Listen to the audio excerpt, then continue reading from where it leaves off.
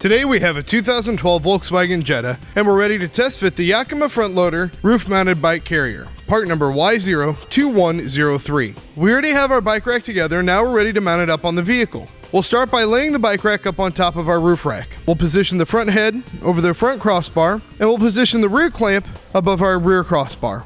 We'll then turn the T-handle on the front to tighten the front mount, and we'll tighten the wing nut on the rear to tighten the rear clamp. With our bike rack secure to our roof rack, we're ready to load our bike. First, we'll undo the rear wheel strap at the back of the bike rack. Then we'll take the front wheel hoop and lift it up and open on top of the vehicle. Then we'll take our bike, position it up on the tray, and push the front wheel all the way forward into the front wheel hoop. Then we can bring up the rear wheel hoop and tighten down the red knob.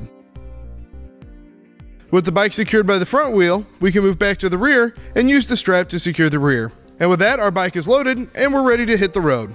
That does it for the test fit of the Yakima FrontLoader roof-mounted bike carrier on our 2012 Volkswagen Jetta.